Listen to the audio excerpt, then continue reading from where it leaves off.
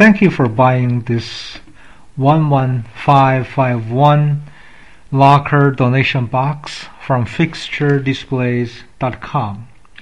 You can find this product by going to our website and search 11551. In this short video, we're going to introduce all the components of the unit and step-by-step instructions to put these panels together. If you have any questions, feel free to email us cs@fixturedisplays.com. First, I want to identify the all threads that are to be inserted into 4 positions, which I will show you. Yes, these 4 positions.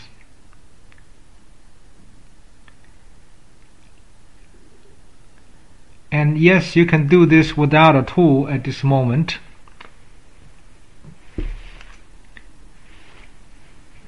And then pick up the smaller dowels or all threads, insert into the other holes. And this definitely does not require a tool. So simply twist it in. And now we're going to position the top panel onto the all thread and then fasten with a nut.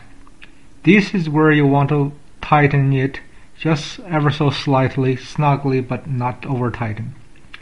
Likewise, to the bottom and put a nut on. The metal dowels help you secure the panel in the right position, and they do not require a nut to fasten. Now we're going to put on the last panel.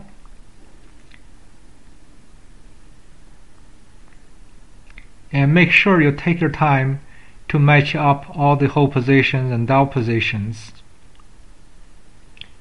And then fasten the two nuts at top and bottom.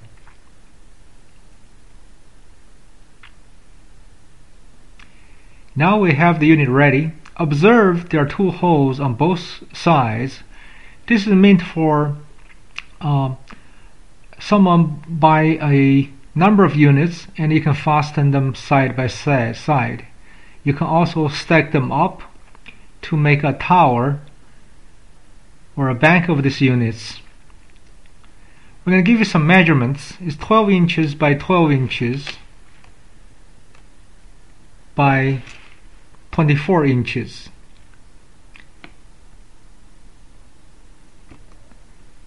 And we have a pretty wide slot up there.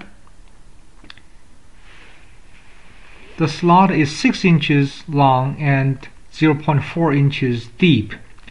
The unit weighs about 18 pounds and it is a well constructed unit. We now put it on a spinner so you can see 360-degree view.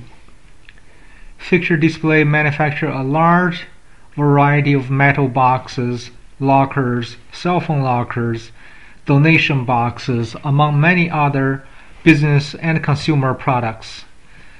If you like our video and product, please leave a good review, and thank you for shopping with us.